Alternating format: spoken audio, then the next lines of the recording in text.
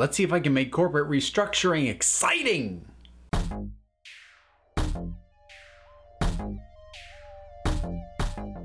So I'm going to take a break from Black Mirror for a little bit, just for my own sanity. I think I don't know how some people binge this show and not just sink into the worst depressions of their lives. So there are more Black Mirror reviews coming, but I've got this one tonight. Tomorrow will be my Q&A response because I'll have hit 10,000 subscribers by then.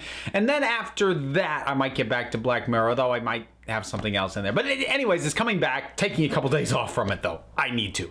So let's talk about Warner Brothers and the making of DC films. So we've got the latest bit of news in regards to that. And as you might have guessed from the intro, it's not anything particularly about the creative side. It's not that they've announced a new property or a new director or hired an actor. It's nothing like that.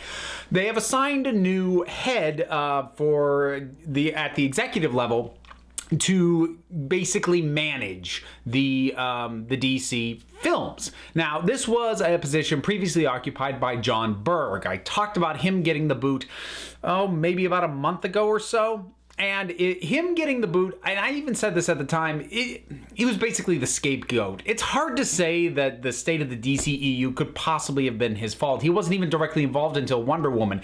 Maybe if you wanted to push it, you could blame him to a certain extent for Justice League specifically, but a lot of the problems with Justice League have to do with the foundation that the film was built on, and at least as much as the film as a thing in and of itself. So I still feel like the guy kind of got a bum rap.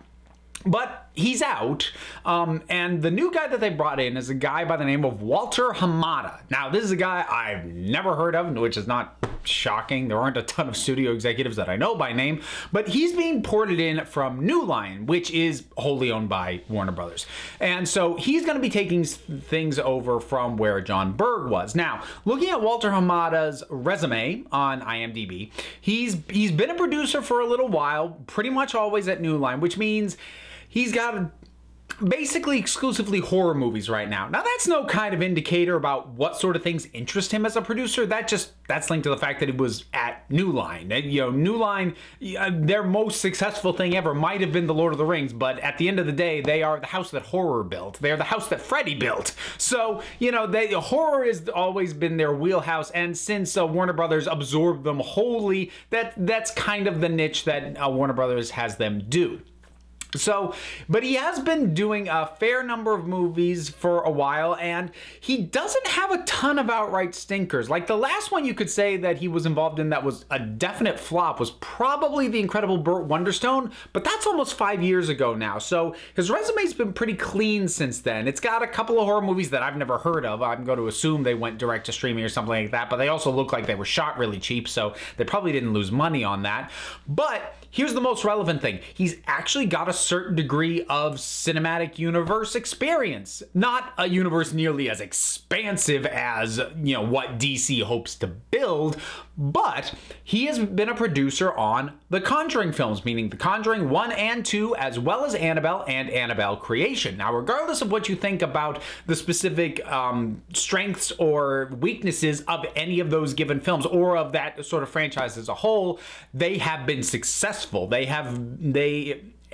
been coherent. And so he has some degree of franchise management, which is something John Berg never had. As much as I kind of want to give the guy a pass, because I feel like they threw him in the deep end before he could swim in the first place.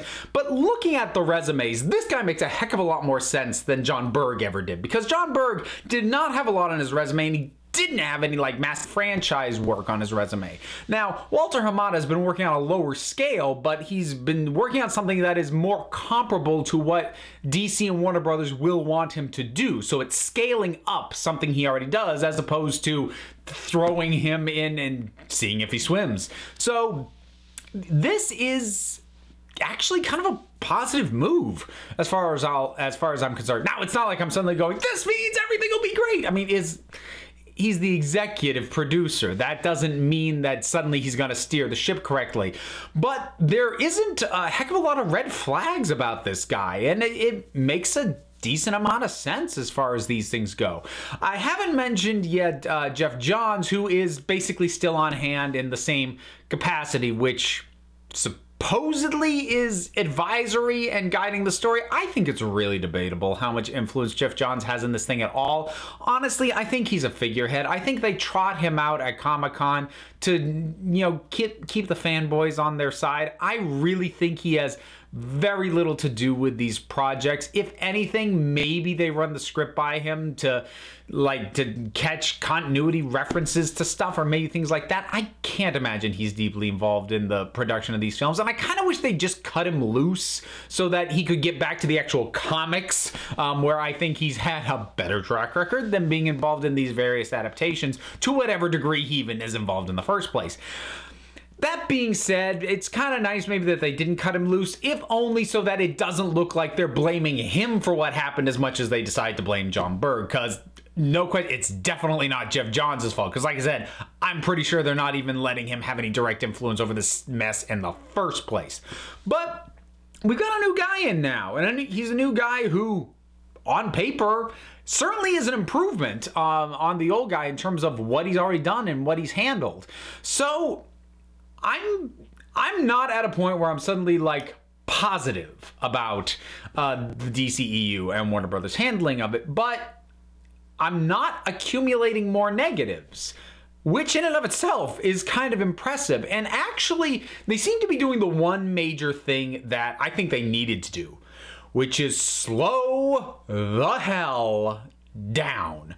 Because so much of what went wrong with this universe as a whole, and some of the specific movies in it, I mean, easily you can see how this impacted Batman v Superman, the decision to do a team up and try and set up a whole universe in only the second film in this overall franchise, Suicide Squad, which only had 6 weeks to write the script, Justice League, which they were constantly trying to fix mid-production. All of this is deeply impacted by how quick they decided they were going to do all this stuff early on. Because before Batman v Superman even came out, they announced 5 years worth of stuff with dates for films, probably about half of which aren't even going to happen at all now. But more recently, we've got Aquaman coming out next year. They've given 2019 as a year for Wonder Woman 2 and for Shazam, but that's it. They haven't canceled any of the other things they had in production, not officially. I'm sure some of them will be. But they also haven't announced anything new. And those other things that don't have years yet, they haven't slapped years onto them. Which means, vitally, they are slowing down. They are waiting to see how the adjustments they're making actually play out before they make their next decision on the next 2, 3, 4, 5 things they're going to do. Because, again, regardless of whether or not you like Batman v Superman, or even if you like Suicide Squad, Justice League, or any of it, you cannot deny the fact that you can look at the production history and see very clearly that Justice League had pre-production and a script written on the assumption that Batman v Superman was going to be a universally acclaimed film. It came out, critics hated it, and audiences were deeply divided on it, and they almost immediately went into shooting.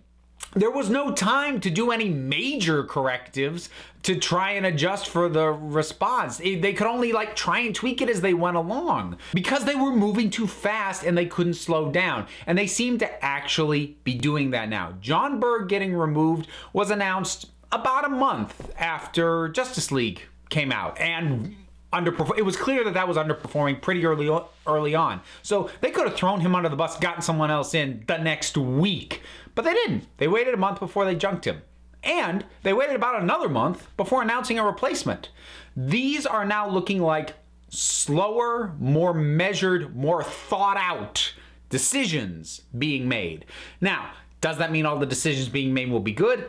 No, you can always make new mistakes, but it does appear that their biggest, most driving force for so many of their mistakes, i.e. rushing, they seem to be easing off of.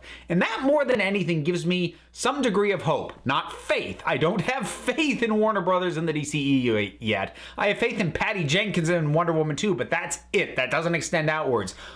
But I'm now starting to see a landscape where things could actually be built and work from, and they can come up with something that is actually working, as opposed to going all in on something that they don't even know if people want yet and just praying that it works, which is kind of what they did for the last few movies up to this point. So yeah, oddly enough, a new studio head being assigned and a guy who I've never heard of somehow manages to give me hope for the future of the DCEU. I have no clue how that happened. How did we get here? But in any case, what are your thoughts on this? Whatever they are, drop something down in the comments. Let's talk about it. Do all the things, like, subscribe. I got a podcast and a Twitter and an email. All that stuff's down below. So until next time, this council is adjourned.